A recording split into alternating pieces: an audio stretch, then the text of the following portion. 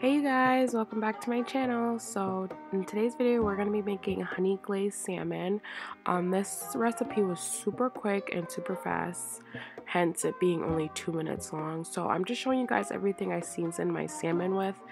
I'll literally leave everything down in the description because I was running out of storage too, which is why this video was so short.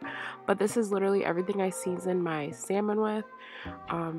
Super simple, and it tastes so flavorful and so good, so you're just gonna absolutely love this recipe. If you guys have any questions, do not hesitate to ask me in the comments. So we're just gonna hop straight into it. I hope you guys enjoy, and don't forget to make sure that you like, comment, and subscribe to my channel. So here we go.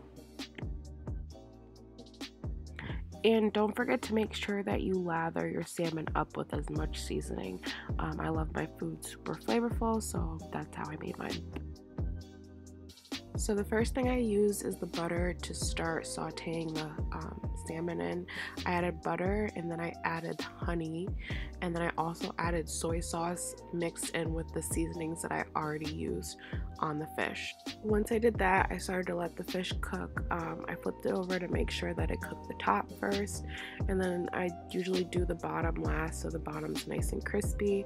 And I also added in some minced garlic, guys. This is like the key to making your food taste delicious, so don't say I didn't put you on.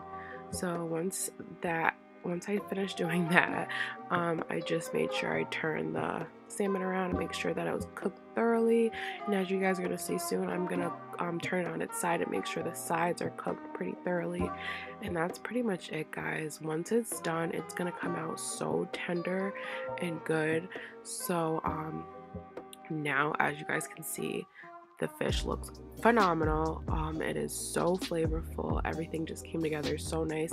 And I added in some soy sauce just because the soy sauce mixed with the honey just tastes so good. So I hope you guys enjoyed this video, and I hope it was super quick and easy for you guys to do at home. You can add a little parsley if you want to make it look all fancy, you know. But yeah, that's pretty much it. Hope you guys enjoy. Bye.